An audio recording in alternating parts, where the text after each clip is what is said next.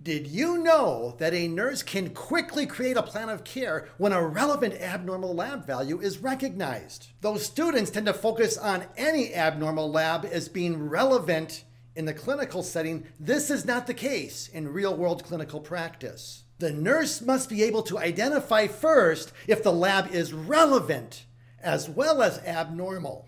I call this essential nurse thinking skill lab planning. In addition to identifying a relevant abnormal lab, the nurse must be able to recognize what assessments are required and must be implemented when an abnormal relevant lab is present. But in order to implement and utilize this essential nurse thinking skill, the nurse must have a deep understanding of F&E and A&P and not just simply have this content memorized in order to pass the most recent test. In a prior YouTube, Do You Know Your BMPs? I explained which labs are always relevant in a basic metabolic panel and why. So for example, take this brief scenario of a patient who's been admitted with heart failure and has an elevated creatinine of 2.5 and a low potassium of 3.2. Creatinine is the gold standard for renal function. Therefore, it must always be noted as it was elevated in this scenario. Potassium is also an essential electrolyte for cardiac electrical conduction. There are important and essential assessments that the nurse must implement when these relevant abnormal labs are present with your patient. So for example, with creatinine, the gold standard for renal function, this lab is abnormal, relevant, and elevated. The essential assessments that the nurse must implement is, for example, to assess the daily weight. Be very strict with I&O. Implement fluid restrictions if ordered, as well as be assessing for pitting edema and other signs of fluid volume excess.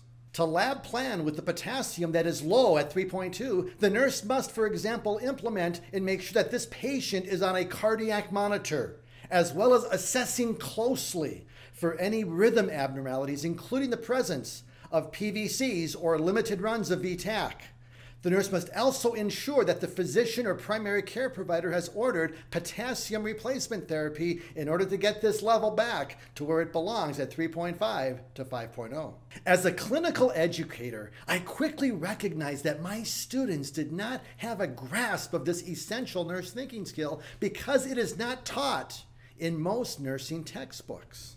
Therefore, I created a handout in Chapter 6 of my student textbook, Think Like a Nurse, Practical Preparation for Professional Practice, that will provide you as a student with a template and guide to implement lab planning as your nurse thinking skill. That is just one of many ways that nurses think in the clinical setting. If you're a student experiencing TMI in your program as well as in the clinical setting, Think Like a Nurse will help you to focus on what is most important so you can grasp and apply this to your clinical practice. In order to think more like a nurse, be sure to incorporate this essential nurse thinking skill of lab planning. And remember that it's not what you know about fluids and electrolytes, anatomy and physiology, it's what you are able to apply at the bedside that will make a difference in providing safe patient care in the clinical setting. If you like this video, please share this as well as subscribe to my YouTube channel, Think Like a Nurse. And for more information on my book, be sure to check the link on this video.